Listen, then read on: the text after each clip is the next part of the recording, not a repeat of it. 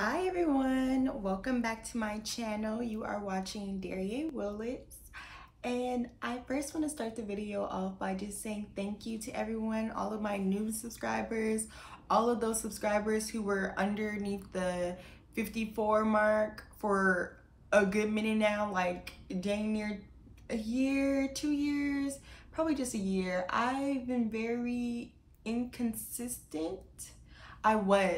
We always have to be careful with our language here. I was very inconsistent with my postings for a good minute, but now I'm really trying to get into the swing of just, you saw how my nail got caught in my hair. I'm trying to get into the swing of being a very consistent YouTuber. I am now a consistent YouTuber.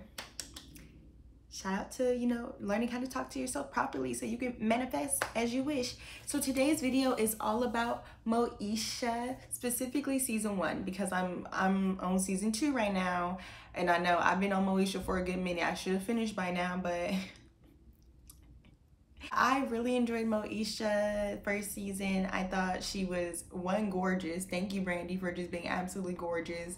Dee was gorgeous. It was a lot of gorgeous dark-skinned black women, which, as I've talked about in my previous video, which you guys should all check out, I will link it in the description below.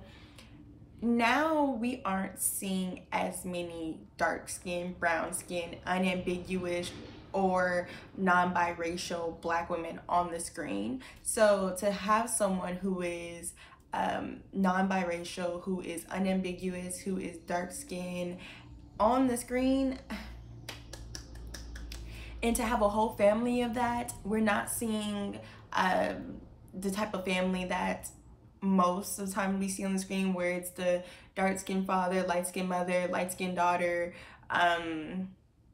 dark-skinned brother, and then dark-skinned sister too. We're seeing a full dark-skinned family. Again, there's nothing wrong if the family is mixed or everyone's different shades. That's not the problem. It's the fact that that's the only thing that we get to see on TV nowadays, and it's very much a reflection of what men, specifically black men, they would be wanting their families to look like, where you see your daughter as kind of like what you see in like the perfect partner. So she'll be lighter skinned, if not ambiguous, if not biracial, despite her parents being both black. So outside of that, outside of the family being beautiful, Dee was really, I think if there's one character throughout the show who's probably the strongest, it really is Dee. Because even in season 2, I think Dee has the best lines. She's very just mature, and she's very much, she like knows who her character is. Dee is the stepmother of Moesha, and Moesha's mother has died. We don't know how she died or when she died, but she has died in the show. And I really love the motherly love that Dee tries to give to Moesha throughout this first season, as well as just like Dee understands that this is new for Moesha, and she doesn't want to replace her biological mother, but she does want to be able to step in and be a motherly figure to Moesha. So it gives me very much like motherly big sister vibes, and I just think it was a really gorgeous like commentary on like how to really be a mother to young black women, and as we age from teenagers to young adults. And I think Dee was perfect for that role. Someone that I would also love to see in like a role like that in the future, I definitely can get that type of vibe from Lupita Nyong'o. I don't know why I just thought of her, but like if she ever played like a motherly role on TV for like long periods of time, I think she would really be like the perfect fit for that. So the father, Mr. Mitchell, I think he's Frank. I think he's really funny. He's just like any other dad. Dads are, for lack of better words, quirky, I guess. Moesha is a daddy's little girl, and I relate to that because I consider myself a daddy's girl. So she basically is like, Daddy, can I have this, this, and that? And I know some people will call Moesha spoiled. I just think that this is the first time we've seen a dark-skinned, brown-skinned girl get what she wants whenever she wants, for no other reason than just because she wants it. And I think it's so cute and so adorable. And I mean, I want that for other girls all across the country, just to be able to be like, hey dad, can I please get, or like, hey parent, hey guardian, is it possible for me to receive this? Just out of the fact that like I've been a quote-unquote good child. Like I haven't done anything atrocious. I'm a very decent human being. I think that young people deserve to be rewarded for their, you know, good behavior. Moesha receives a Saturn for a gift from her father and Dee, and her father is a car dealership and he sells Saturns for a living. And when she receives the car, she was like, no, daddy, that's not it. And she kind of just walks off. And some people would literally consider that spoiled brat behavior. Because even when I was watching the episode, I was like, dang, Moesha is mad ungrateful. Because I'm never just turning away a whole gift. Even if that's not the gift that you necessarily want. Because Moesha wanted a Jeep instead. But again, I really think it's just because we're just so not used to seeing dark skin and brown skin girls turn away things. Like, we always just expected to accept whatever we are given, and maybe that's just not what Moesha like. Maybe Moesha just the type of girl that knows what she likes. So after I sat there and really accepted things for what they were, I was like, I think that's actually nice that Moesha denied having the car. And her father and Dee were like, fine, Moesha, you find a way to get your own car that you want. And you know what? Moesha ends up with a bad looking robotic bucket. It was just like a tin can, like a container, a tin container. And you know what? That's just what happens. You know, it's not bad that she gave up the Saturn. It's just like, you have to learn on your own. That's part of being an adult. That's part of growing up. You know, you realize maybe I should have just took the Saturn and not be as picky that one time. You know, save my pickiness for when my bag matches how picky I want to be. Well, one of my favorite episodes, no, this was my favorite, was the episode with Matt and Moesha. Matt was the little white boy. His name is Andrew Keegan. Andrew Keegan in real life. The cute guy from 10 Things I Hate About You, the one with the hair. And like, I'm pretty sure he was like wearing a white tank top throughout that whole movie. But yeah, basically Andrew Keegan has long hair in this, and that man is beautiful, okay? He comes in and he's a childhood friend of Moesha, and he's like, hey Momo. And I just love when guys have that like one particular voice. Like, it was so cute to me. And him and Moesha kind of like go on a date, and they face like discrimination, and the white girl's like, Moesha, how you get your hair like that? And then another white lady kind of like gives them a bad order. Then a black guy pushes Matt. So at the end of the day, you guys should watch that episode specifically.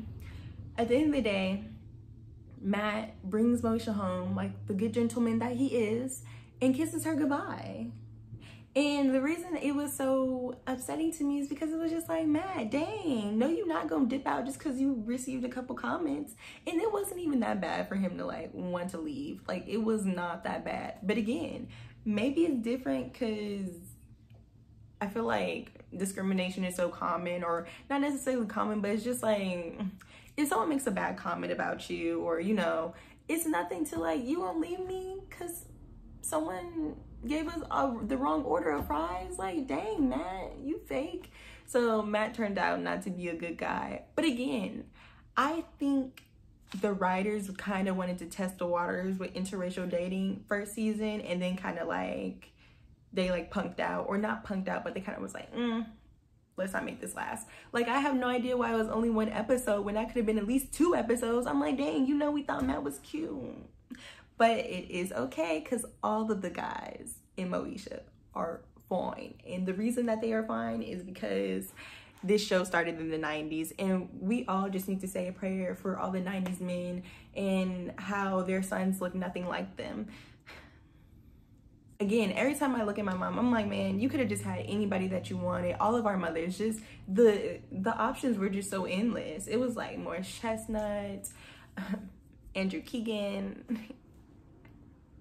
It was a lot of options. It was a lot of good options, okay? That they were nice looking, handsome men. Brad Pitt, all of them were, or does that count as 80s? No, 90s. Just all of them were so handsome back then. So a girl can only dream.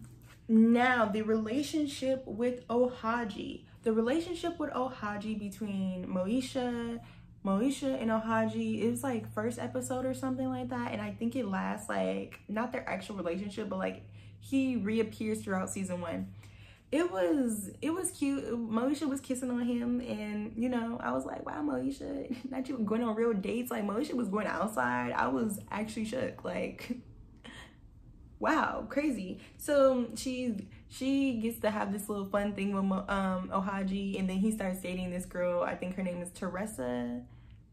And I just, you know, I like that there was no bad beef between Moesha and the girl that Ohaji chooses to continue dating, because it's just like there shouldn't be no beef with that. There shouldn't be no issues between you and the girl that he chooses. And yeah, Moesha was so desirable by other men, by other boys. It was just like, you one of many. You just can't even get your jersey because you're not on the team, for real, you know? Like, she had a lot of options, which I don't want to spoil it, but again, I actually don't approve of her relationship with Q, but that's season 2 that we need to talk about. Yeah, there was just so many different options for Moesha. To see Moesha and Kim specifically be so desirable throughout the whole season was, I really loved it. Again, something that I don't get to see. One thing I don't like about how they did my girl Kim, I think she's very much, I think sometimes she can come off as more like a caricature than like an actual human being. And I know like it was supposed to like help the show be funny, but a lot of times the jokes towards Kim season 1 were so flat, like, and I was like, is this not shot in front of a, like, I don't know if Moesha was shot in like front of a live audience or anything, but the jokes were so, the jokes in season 1 were like, some of them were okay, but like Moesha would tell a joke and then she'd be like and you'd be like, Moesha, that one wasn't even funny. Like, I would say most of Hakeem's jokes are okay. They land a lot of the times, not all the time. But yeah, some of the jokes weren't funny. I think a lot of times they were just picking on Kim's weight when Kim was really a baddie. Like, Kim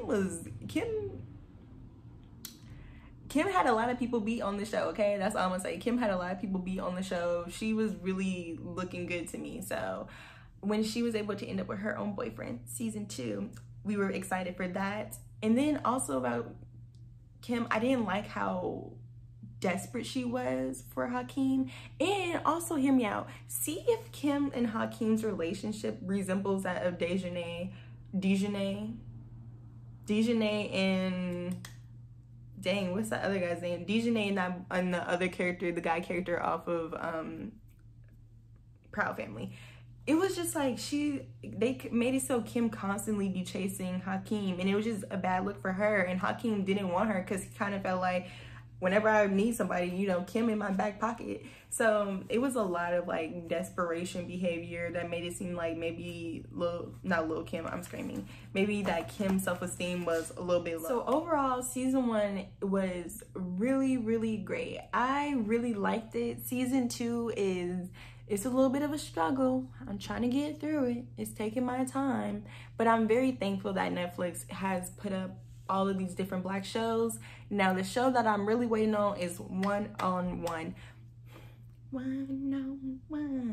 One-on-One actually better than Moesha. It's amazing. One-on-One is absolutely fantastic. That's the show that I'm waiting on. I know when it comes out it's gonna be great, but for now Moesha is satisfying me just enough. So thank you guys for all watching this video. I hope you enjoyed it and loved it. I hope you guys like, comment, and subscribe. And tell me what else you guys want me to react to, okay? Do you agree with my opinions on the whole show? Do you wish you've seen more out of season 1? Are you gonna actually try watching season 1 now that I reviewed it? Let me know. Okay, everyone? Thank you all, and kisses. Bye-bye.